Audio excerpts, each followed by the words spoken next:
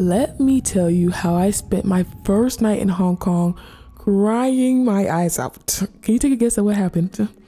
Well, the answer is quite simple. I accidentally booked my room in one of Hong Kong's most notorious buildings, Chungking Mansion. Chungking Mansion was once known to be an epicenter of shady business. It was a place filled with narcotics, prostitution, and murder! Murder! Okay, but it was also a place for asylum seekers, backpackers, and it had its spouts of globalization.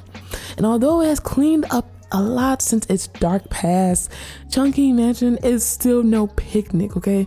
The building today is filled with multiple guest houses, money exchanges, electronic shops, grocery shops, and no-frills South Asian food. The place is a bundle of chaos combined into one structure. You know, I never really thought of how one building could be a whole neighborhood, but Chungking Mansion opened my eyes to that. The building was literally split into multiple blocks. Like, you had to get to different elevators to go up to different floors. It was a wild thing. Now, I know what's been on the back of your mind. Nicole, how the hell did you accidentally book this place?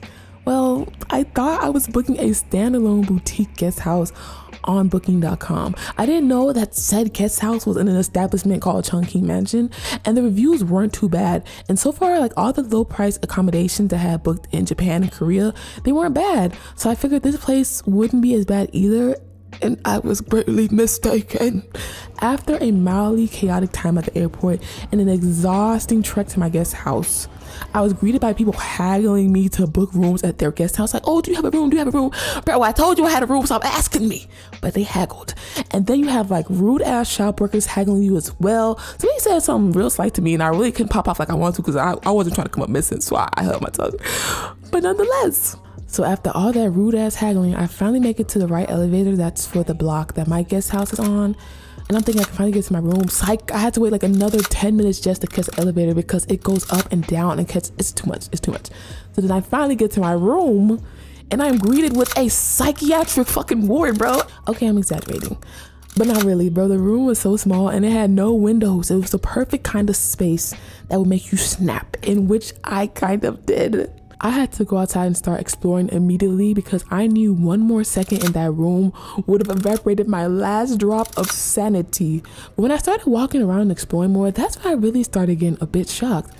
I was shocked at how that nightmare building was just promptly situated in such a nice area. Like, it had great location. A few steps away there's a Chanel store and like other luxury stores. Down the street and around the corner there's the beautiful Victoria Harbor, the museum, fancy hotels, a huge mall.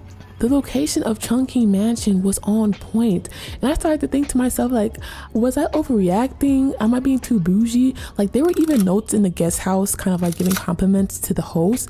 And I'm just like, am I the problem? Like, Chungking was now gaslighting me. And I thought to myself, like, maybe I should just try to stick it out at least for maybe a few days and get another place. Like, when I went to mainland China, I was gonna have a nicer room waiting for me. So I was like, let me try to stick it out. But when I got back to the building, I saw a roach crawl into the elevator camera screen.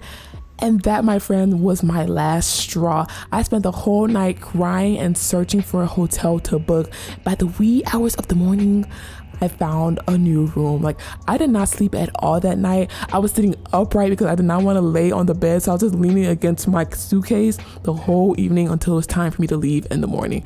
I grabbed my shit and I ran. I got me some Hong Kong street foods. I dragged my heavy ass luggage back to the harbor and I sat there and I ate my food. And then I waited for it was finally time to check into my new room. And y'all do not understand the happiness I felt when I pulled up to that hotel building, okay? Like, the outside of the building looked nice and modern. The area was quiet. That's what I needed. And they had a proper lobby, so you know it's real when a hotel has a decent lobby. When I reached my room, I could finally breathe.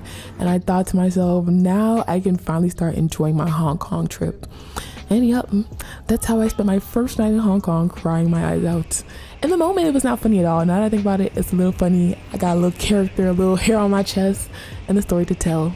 But yeah, be careful when booking guest houses in Hong Kong. Hong Kong accommodations are quite expensive, so just budget accordingly for your accommodations. Other stuff won't be as expensive, but booking that room will be, and just pay that price because there's really no in-betweens. Unless you're about that life and want to stay at Chungking Mansion, then be my guest.